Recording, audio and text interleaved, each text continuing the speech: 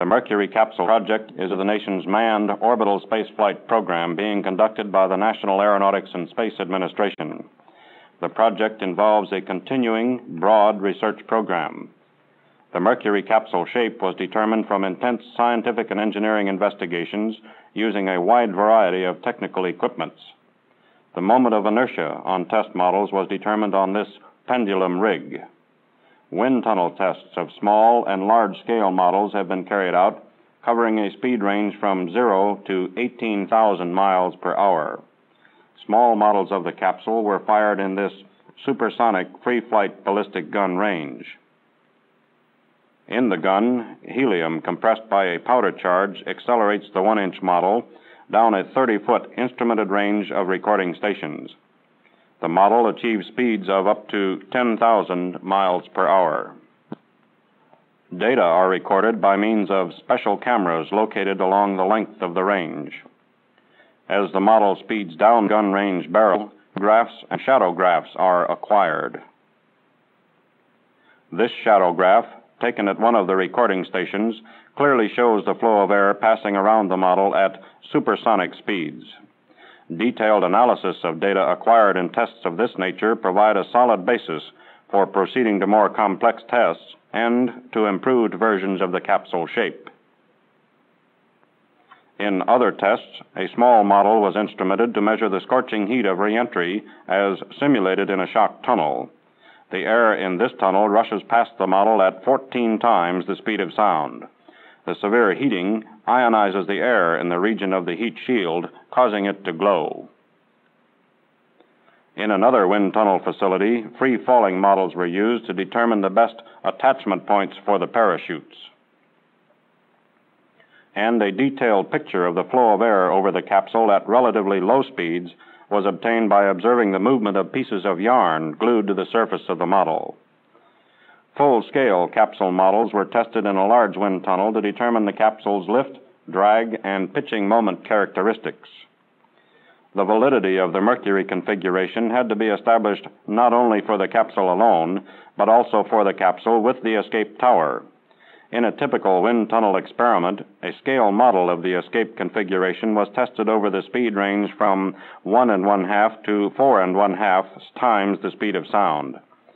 During the test, the model was forced to oscillate to determine its dynamic stability characteristics. In other tests, the effect of the Mercury capsule on the performance of the various boosters to be used in the program was investigated. The static stability of the capsule fitted to an Atlas booster was determined in a 9 by 7 foot supersonic wind tunnel. Wind tunnel tests were of particular importance in the case of the Redstone booster. The Redstone is an aerodynamically stabilized vehicle, as is evidenced by the large tail fins. In these tests, it was determined that the booster would coast along a stable path, even if the rocket engine was suddenly shut down. The stability of the Little Joe booster with the Mercury capsule and escape system installed also had to be established.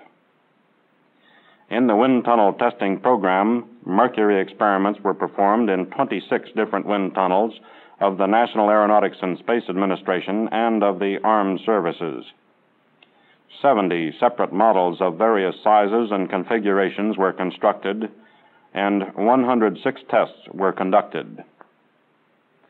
In each of the 106 tests, a number of variables, such as Reynolds number, Mach number, and angle of attack, was investigated. But wind tunnel tests alone are insufficient to solve all of the many problems associated with the Mercury flight system. A flight test program using full-scale models of the Mercury capsule was therefore initiated. These boilerplate models, which are made in NASA shops, duplicate fully both the weight and the external shape of the final Mercury operational capsules. Their construction is greatly simplified through the use of heavy, welded sheet metal. They do not include many of the Mercury subsystems, such as the life support system or the communications equipment. These boilerplate capsules have been used to develop the parachute system, to validate recovery procedures, to check the functioning of the escape system, and to determine the motions and heating of the capsule during re-entry.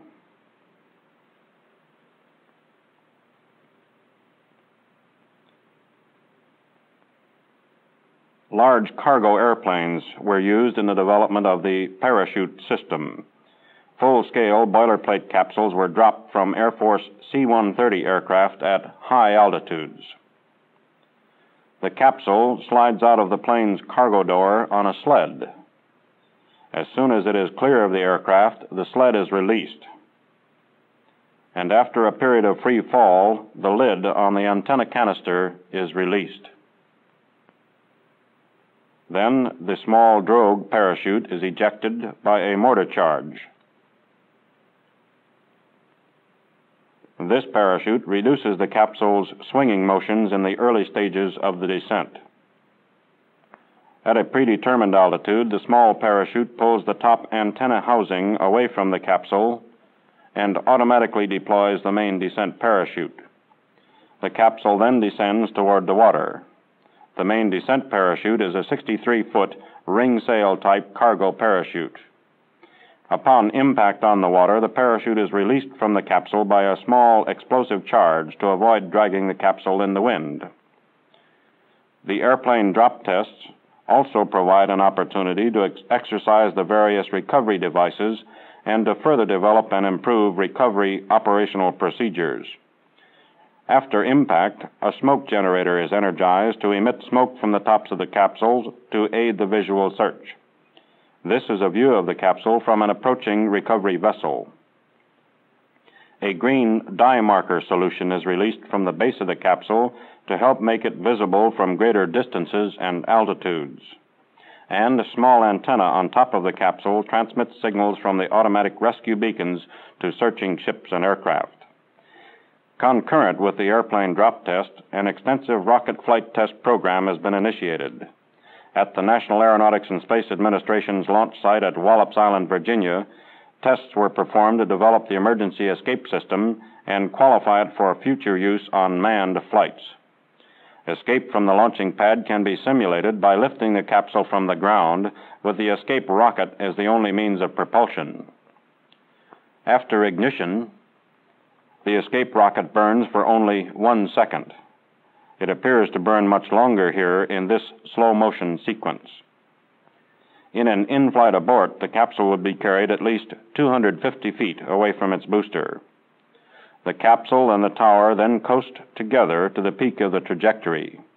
The gentle rotation is caused by a deliberate offset of the rocket thrust to provide a lateral displacement of the capsule as it leaves the booster.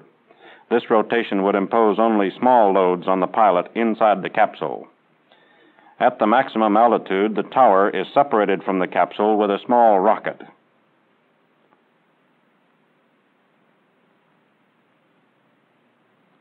Then the antenna housing lid is released.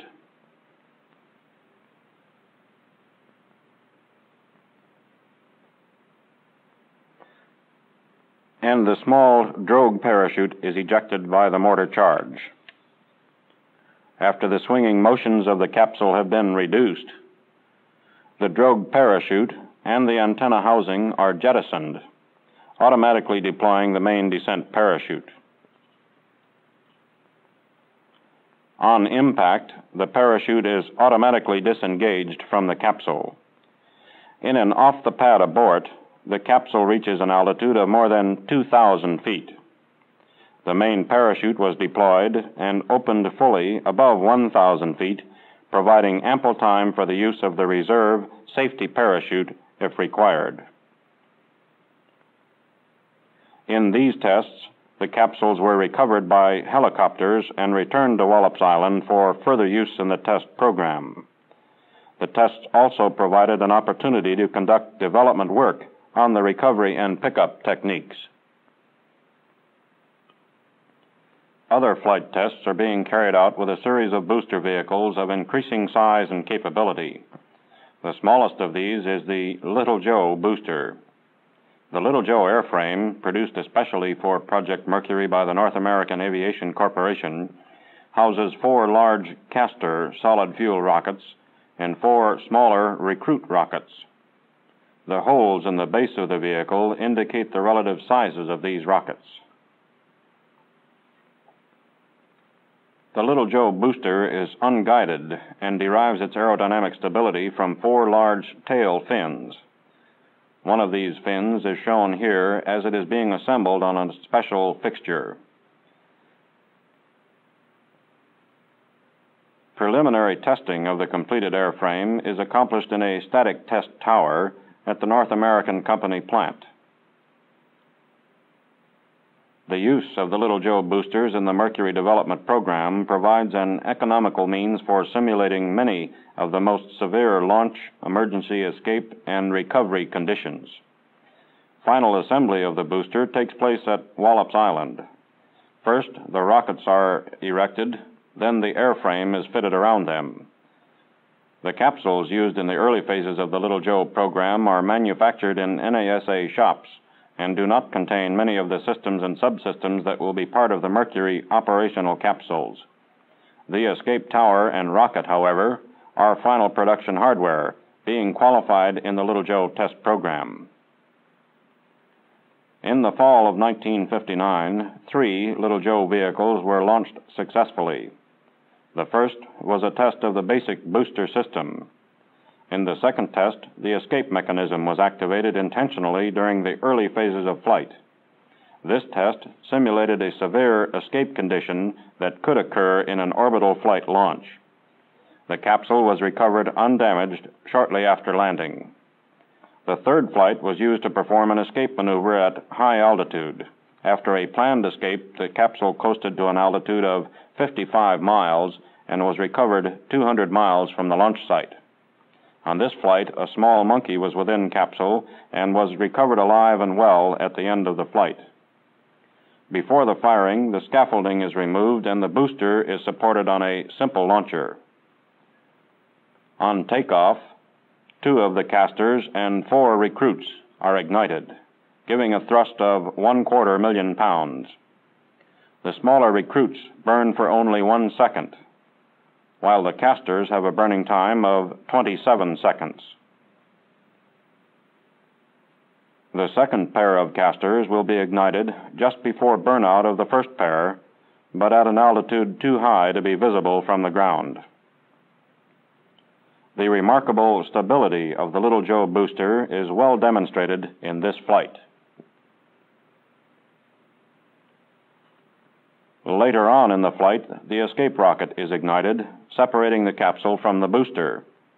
At the completion of the escape sequence, the capsule falls back toward the ocean and parachutes are deployed.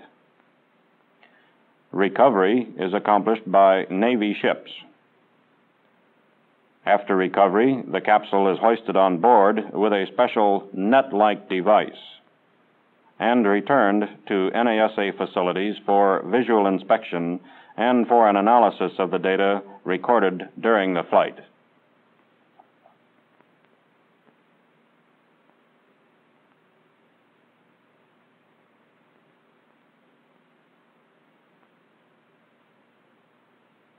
The Atlas booster was used in the most severe test of the Mercury system that has been performed to date.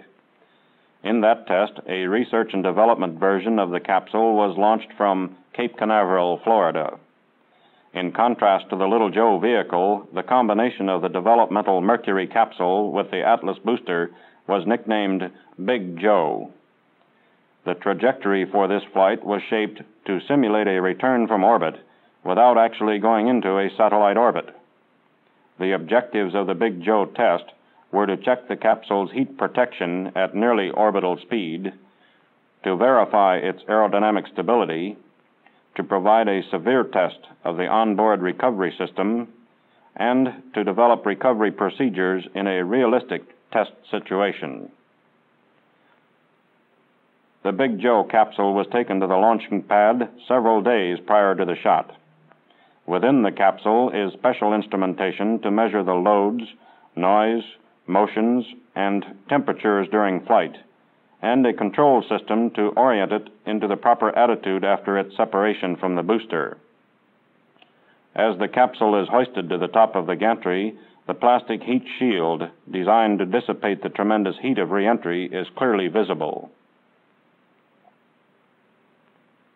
The capsule is mated to the top of the Atlas booster and attached with a special clamp. The clamp will be released explosively after the Atlas engines are shut down. The special Mercury capsule used in this test was not fitted with an emergency escape system. The booster and capsule systems and their instrumentation were checked and rechecked during the days prior to launch. The Joint Defense Department Recovery Task Force was deployed along the capsule's intended flight path. The launch was made in the early morning hours so that a full day would be available for recovery operations if required. In the blockhouse, the countdown proceeds for many hours before the firing. Here, the function and readiness of thousands of component parts of both the booster and the capsule are recorded. The malfunction of any one of these parts could make the difference between a successful flight and a complete failure. Minutes before the firing, liquid oxygen is piped into the booster, which is now ready for flight. As the countdown approaches 0, the final switch is closed and Big Joe is launched.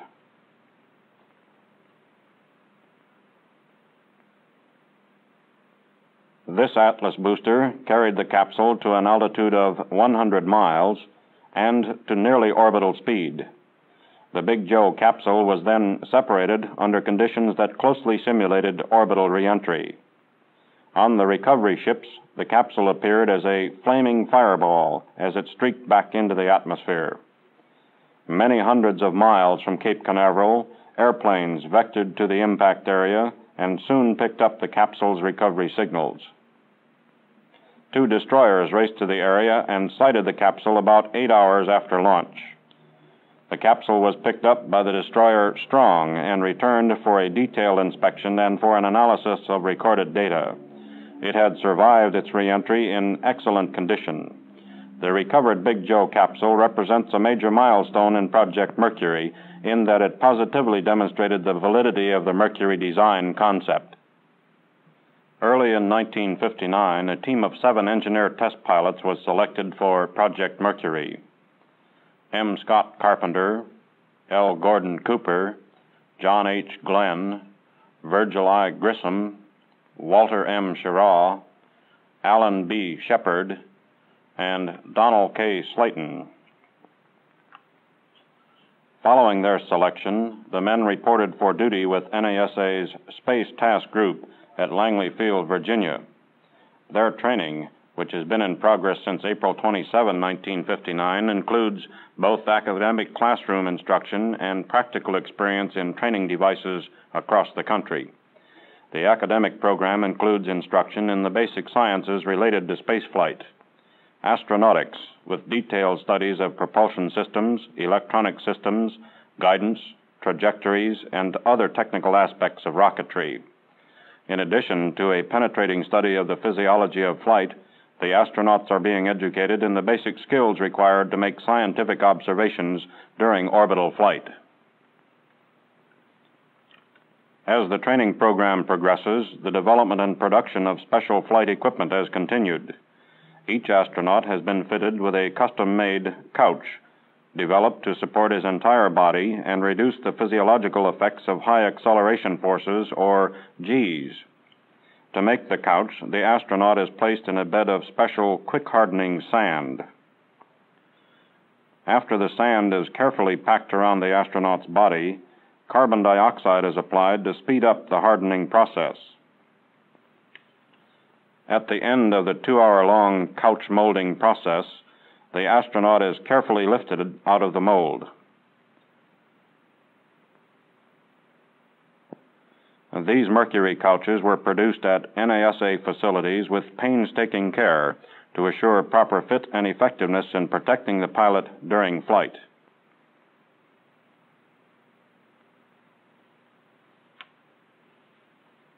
During re-entry into the Earth's atmosphere, the Mercury capsule will be subjected to intense frictional heat.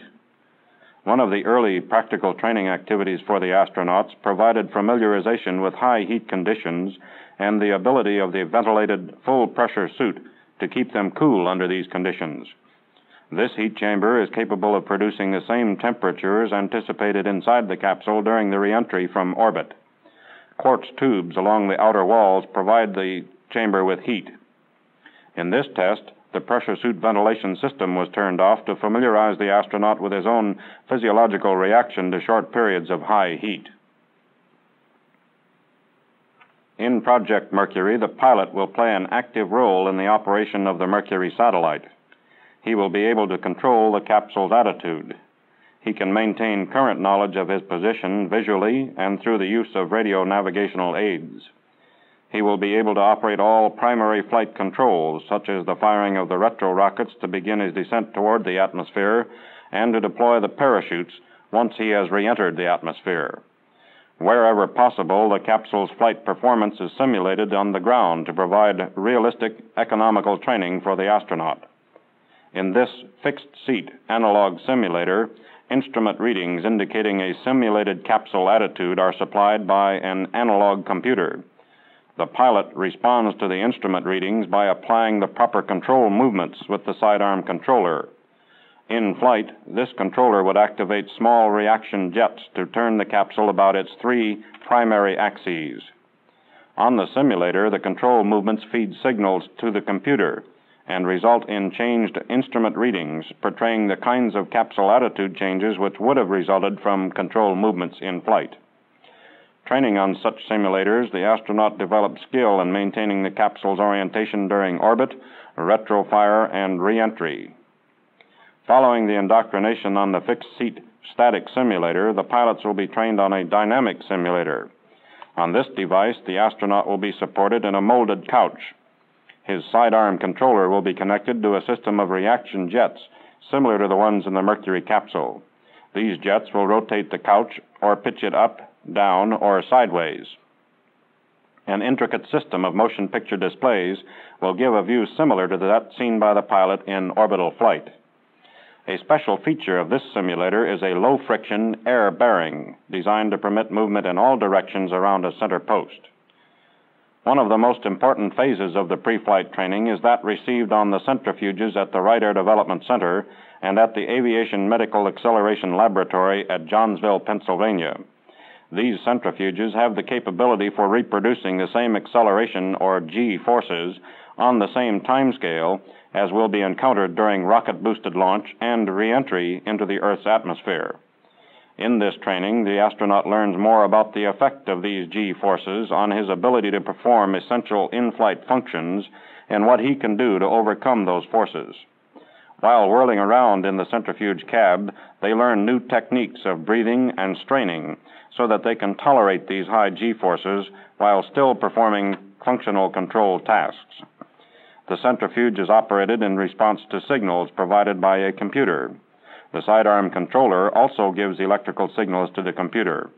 These signals are translated into motions the reaction jets would have given to the Mercury capsule in flight. These signals result in changes in G forces within the centrifuge cab comparable to those encountered in actual flight. The test demonstrated that a properly trained man in good physical condition would be able to control the Mercury capsule even while being subjected to the high G forces of launch or re-entry. In other procedural trainers, the astronaut will be checked out completely and repeatedly in all of the procedures and operation of the capsule.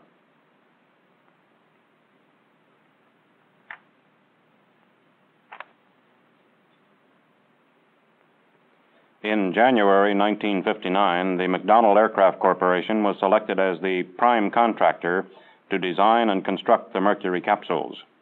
The selection was based on an industry-wide competition. In the course of this competition, 12 firms submitted proposals based on NASA specifications for the capsule. After a thorough evaluation of these proposals, a contract was awarded to McDonnell. An engineering mock-up of the capsule was completed by McDonnell in March of 1959. The mock-up was complete in every detail, including the escape tower and rocket, the antenna housing, the parachute container, the capsule proper, and the adapter ring that connects the capsule to its booster. The mock-up also included cockpit equipment and control layouts.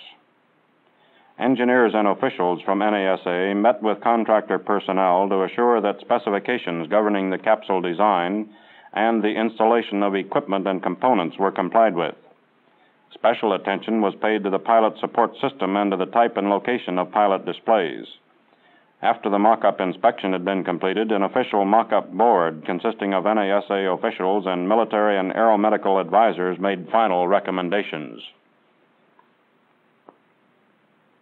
The Mercury astronaut trainees visited McDonnell shortly after they reported for duty.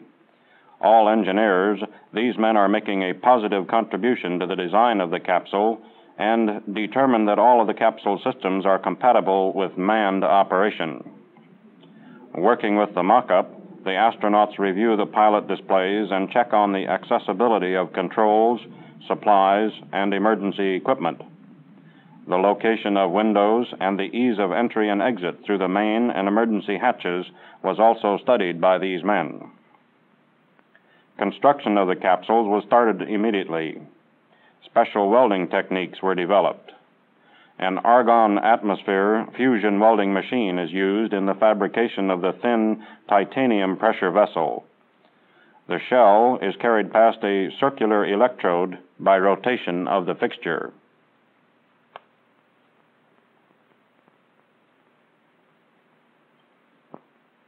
The pressure vessel consists of a smooth inner skin and a beaded outer skin.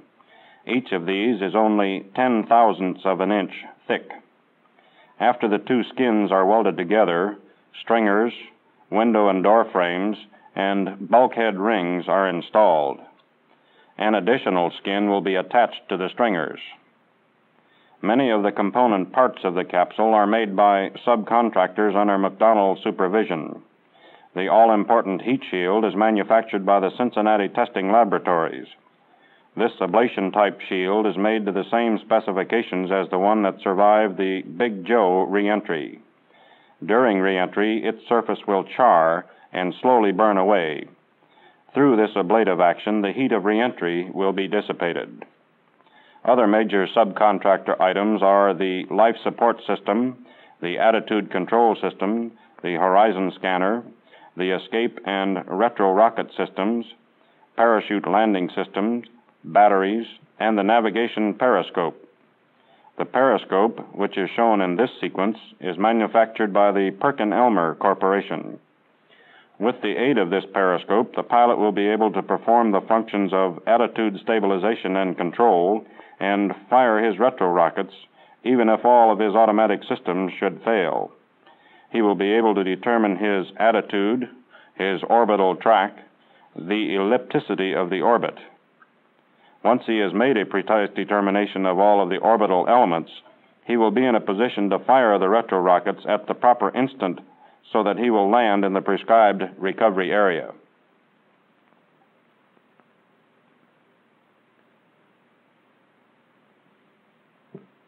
An operation as complex as that of putting man into space requires a great deal of ground support equipment. The equipment for this ground support is being developed by McDonnell and its subcontractors.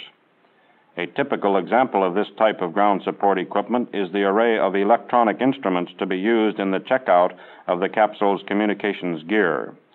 Once the capsule is in orbit, the pilot will rely completely on his various channels of communications, such as the radio voice transmitters and receivers and the various tracking and rescue beacons.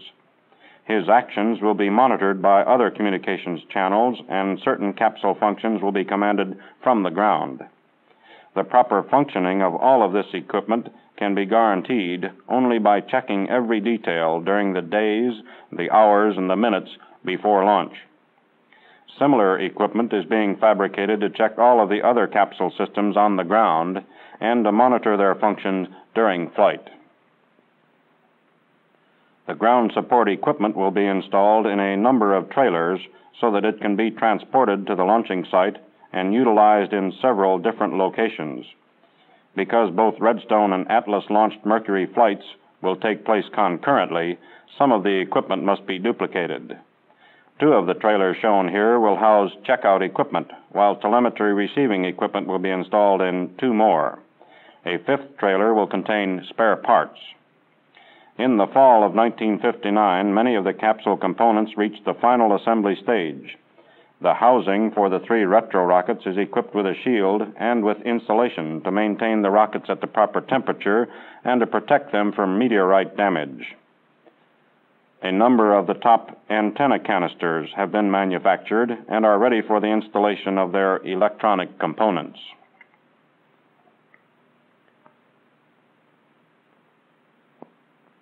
Several of the escape system towers have been assembled and prepared for shipment. Some of these have been flight tested in the off-the-pad abort and Little Joe experiments conducted at Wallops Island. Final fabrication of a number of capsules is well underway.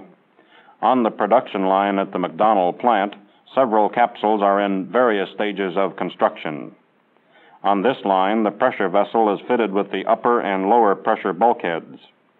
A large number of brackets and fixtures is installed for the support of the capsule's subsystems, the wiring, and the reaction control fuel lines.